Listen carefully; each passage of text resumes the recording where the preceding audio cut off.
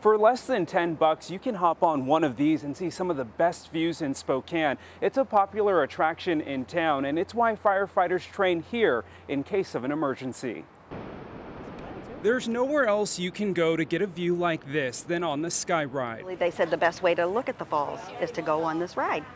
So that's what we're doing. The 15-minute gondola ride takes riders face to face with the falls as it gradually descends 200 feet over Huntington Park. I'm not usually afraid of heights, no, but I don't know about my friends.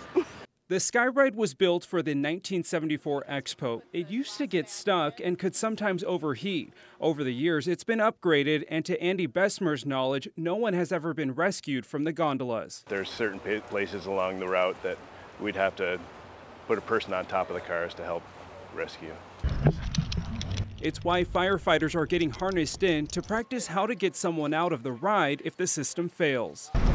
Stop. Go up one of the towers and put a transition line there so that when they rescuers climb up, they'll slide down the cable, they'll get on top of the car, they'll open up the doors, they'll put a rescue harness on the victim, and we'll lower them down. There are 40 people on Spokane Fire's technical rescue team. They train in 4 specialized rescues: confined spaces, trenches, urban searches, and tower rope rescues like they did today. Lower with the doors broke loose, but closed like this, that gives them more protection.